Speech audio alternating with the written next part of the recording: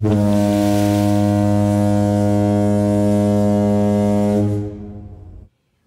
to that 2018 physics class.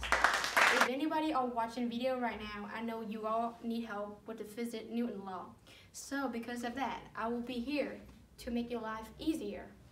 So to start with the first law, which is law of inertia.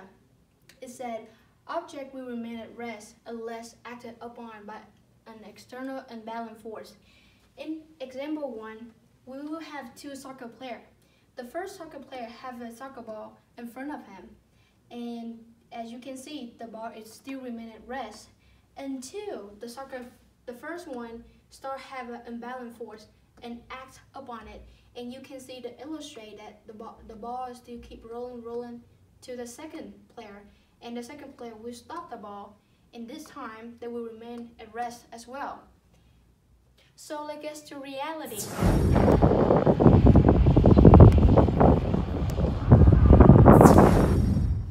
So let's go back with the second law.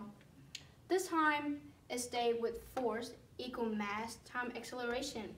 So in this example, I will use different force, same mass, to compare a difference of acceleration.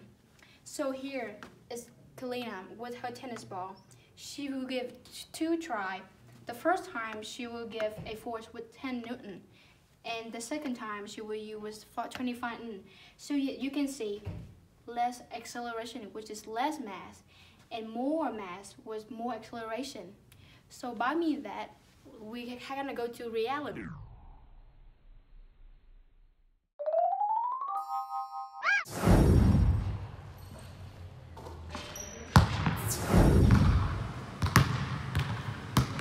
So last but not least, Newton's third law.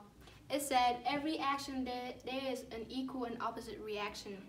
So in this example, I have Coach Kayla ride her bicycle. As you can see, her tire, when she go too forward, her tire will go too backward, which is mean action. And because she headed into forward direction, as just the track field, it will be reaction. So let's see how she ride a bike.